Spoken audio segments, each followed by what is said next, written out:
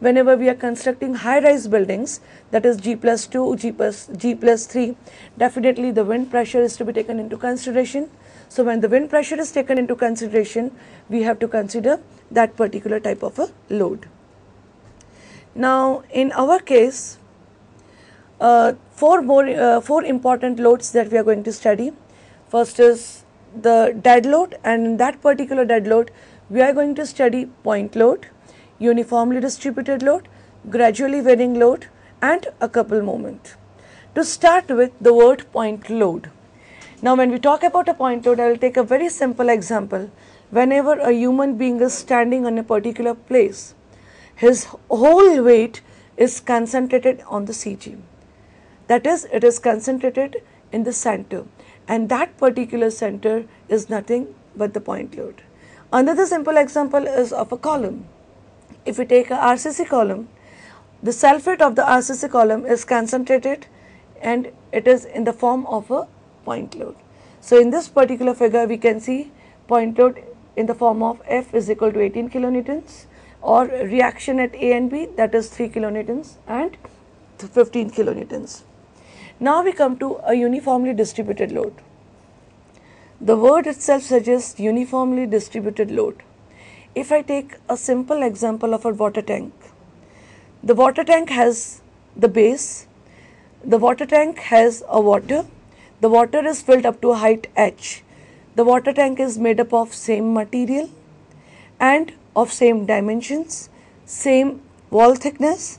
So on the floor it will exert a same amount of load per meter length. Similarly, if I talk about a wall, the length of the wall is same, height of the wall is same, wall thickness is same, and the material of which the wall is made is same. So if I calculate the load per meter length, the load calculated will be, or the load obtained per meter will be same. So when the load obtained per meter length is uniform, we call it as a uniformly distributed load. Now this uniformly distributed load is given in terms of kilonewtons per meter. So if I want to define a uniformly distributed load, we can define uniformly distributed load as the load transferred by a structure uniformly per meter length throughout is called as a uniformly distributed load. Now if I want to convert this uniformly distributed load in terms of a kilonewton, then we can convert it by multiplying the length. So if W kilonewton per meter is the force or a load acting on a structure, then in terms of kilonewton we'll get W kilonewton per meter multiplied by L meters. So W into L will be the concentrated load or a point load. Now this concentrated load or point load will act on the center. So if L is the length, the center will be L by 2. So the concentrated load will be WL, which will act at a length of L by 2. Now we come to the third type of load, that is uniformly varying load. Uniformly varying load is basically a load in the form of a triangular shape, is in the form of a triangular shape, is in the form of a triangular shape. We can see over here that load is distributed uniformly, but it is varying linearly from one end to the another. At one end it is maximum, which is reducing to a zero at another end. So that particular type of load which is linearly varying from one end to the another is called as a uniformly varying load. Now for a uniformly varying load, we cannot multiply directly this distance, because at one end we have got a peak value and at one end, another end we have got zero value. So we have to take the average of both the loads. So average of both loads will be 9 plus 0 divided by 2 into the span. So that will be the concentrated load. In short, for students we can just remember that we have to take the area of a triangle. The area of a triangle, that is 1 upon 2 base into height. Height will give the intensity of the load, base will give the length of the beam. So 1 upon 2 into load into the intensity, that is called as the concentrated load. Now where will this concentrated load act? So this concentrated load will act at the center of the triangle. Center of the triangle is always obtained by the intersection of the medians. So 1/3 from 90 degree, that is called as the center, and 2/3 from the apex, that is called as the center, where this concentrated load will act. Now we come to the next topic, that is analysis of the beams. What do you basically mean by the term analysis?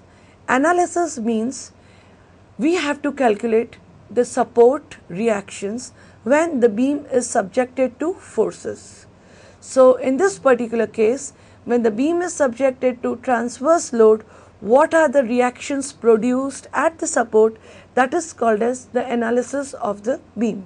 Now this analysis of the beam can be done by using the conditions of equilibrium, that is the static conditions of equilibrium. When the term equilibrium comes, what do you mean by the term equilibrium? Equilibrium means the net effect of the forces acting on the structure should be equal to 0. When we talk about the forces, we have got horizontal force, we have got vertical force, we have got inclined force. So whatever force is acting on the beam, the net effect or the resultant of those forces should be 0. Second is the moment. Now moment is, we know moment is what? Force into perpendicular distance. Which perpendicular distance? Distance from the line of action of the force to the point where the moment is to be taken. So basically moment tries to rotate a body. When the rotation takes place, we have got two types of movement. One is in the clockwise direction and second is in the anti-clockwise direction.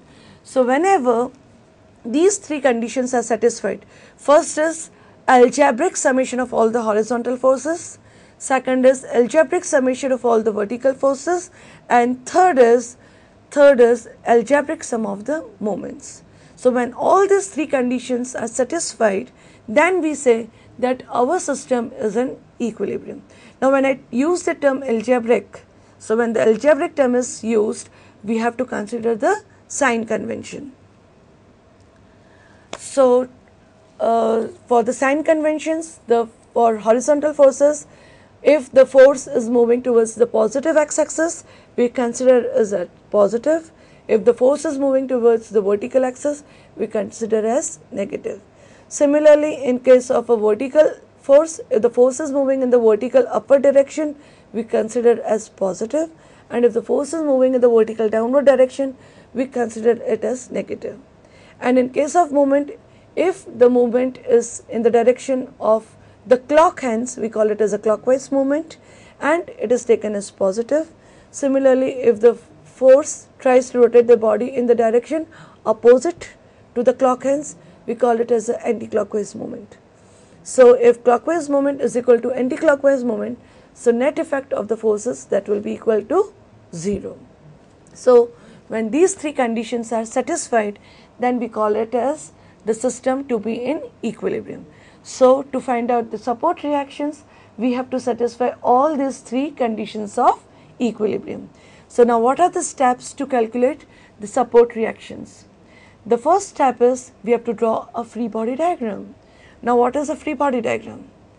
The word free itself suggests that we have to make the body totally free from all the constraints. Now constraints means what?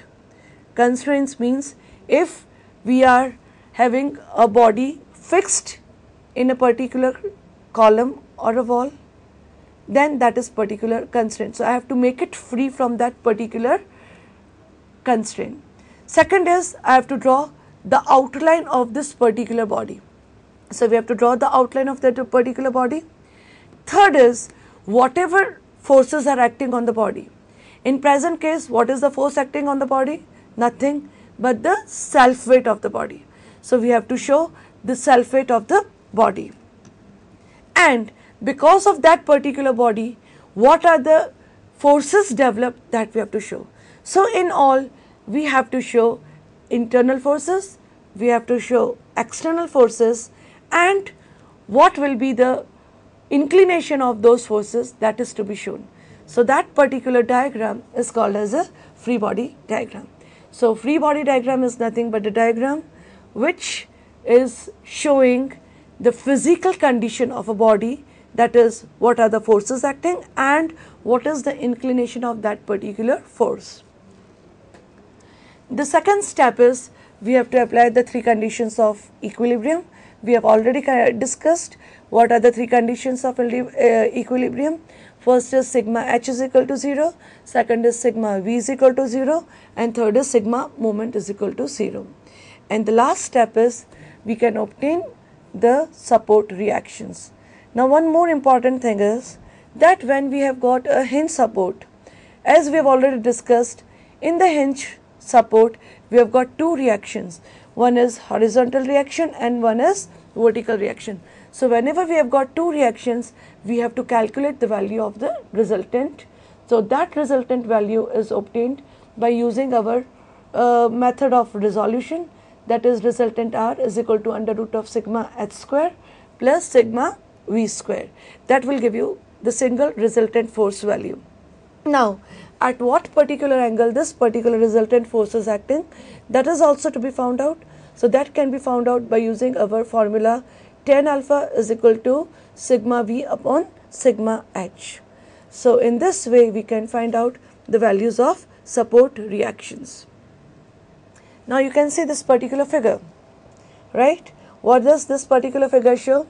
This particular figure shows that we have got a steel beam, and on this particular steel beam it is used to support a roof joist. So how can we find out the support reactions? So you can see that I have drawn a free body diagram. Free body diagram is, first is I have drawn a beam. I have made it free from the constraints. What are the constraints? One is the support and second is the wall. So make it free from the constraints. So we have just drawn the outer line. Then we are showing that on the support there will be two reactions, and those reactions will be opposite to the direction of the motion of a beam. So forces are acting in the vertical downward direction. So definitely the reactions will be in the vertical upward direction. And where they will be? At the supports.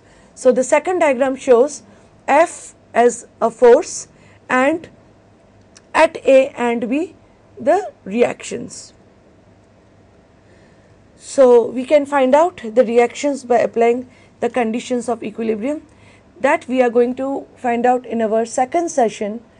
Before ending the second session, I will just throw a light on statically determinate and statically indeterminate beams. As discussed previously, statically determinate beams are basically the beams which try to satisfy the conditions of equilibrium. That is, we can find out the unknowns with the help of the equations. So I have got three equations. The first equation sigma h, the second equation sigma v, and third equation sigma m. So I can find out maximum three unknowns. So when I can find out maximum three unknowns, then that particular type of a beam is called as a statically determinate beam. Very simple example is our simply supported beam. We can see over here in a simply supported beam, for a simply supported beam we have got one as hinge support. In the hinge support we have got two reactions, and second is a roller support. In the roller support we have got one reaction. So total how many unknowns are there? We have got three unknowns. Now to find out these three unknowns, I can use my statically equilibrium equations sigma h, sigma v, and sigma moment. So three unknowns and three equations. This is called as statically determinate reactions or beams. If I go to another, that is statically indeterminate beams. So we come to this particular diagram. In this particular diagram, how many unknowns are there? First is the fixed support. So for a fixed support we will have three reactions.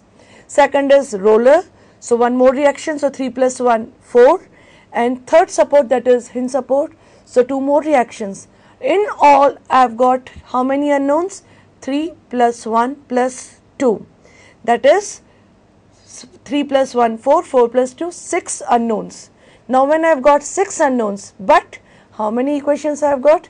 I have got only 3 equations to find out 6 unknowns. So it is not possible, and then therefore that particular type of a beam is called as statically indeterminate beams.